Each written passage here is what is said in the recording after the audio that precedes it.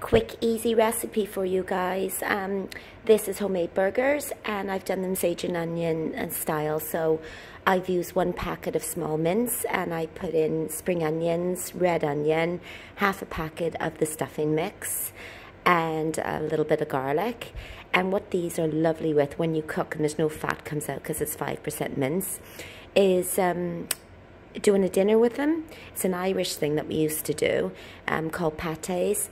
So you could cook them and then do Swede carrot potato mash, and then my gravy, which is on the files, and it's absolutely lovely. Or these are lovely cooked and would go along with salad or a jacket potato, or crumbled over a salad. So I hope you like the recipe of the day, and this would cost probably around £3.50, but they're really, really big burgers. Okay.